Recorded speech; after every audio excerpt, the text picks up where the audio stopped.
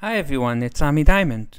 In this episode, I'd like to show you a workaround how you can change the default 3 groups of permission levels, edit, read, and full control for the members, owners, and visitors.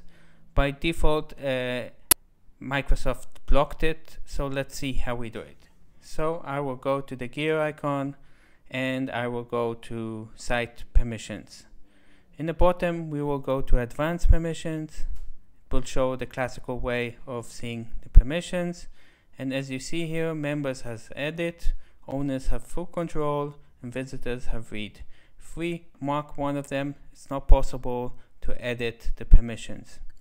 Now, lots of people say edit is a powerful permission level. It enables a user to delete lists and library, and contribute is sufficient. So I'll show you how to do it. Actually, what we need to do is to click create group, and we will create a demo group just for testing, and I will give contribute. I'll click create and the group will be created. Let me go back and to the permissions. I'll go back, and actually I will refresh to see the new group. So this is the demo group with contribute. Now in order to know the group ID for the members, we'll just enter it, and we will see on top that we see group ID 5. So let's remember this. Now what we want to do is to take the new group and edit the permissions. And what we will do is to switch the ID that is here with the ID 5, which is the members group. If I enter, then you see I'm now switched to the members group, and now I can adjust it to contribute. So I'll click OK actually, and now I can delete the demo group.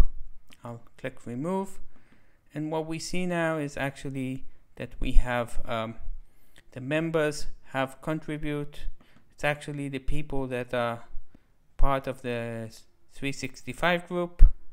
They are actually now they have contribute instead of edit. Now one warning is you might want to check what the effect is on the Teams. If this site is connected to a Teams. In general, I think it should not affect anything. It just would give less functionality, but the functionality of contribute is sufficient, especially if you want to add documents, delete documents, and do all of the rest. If you need the users to add columns, then maybe you should keep some of them in edit, but this is a workaround and it saves lots of time. So this is what I wanted to show you. If you like my channel, subscribe, and seeing you in the next episode. Goodbye.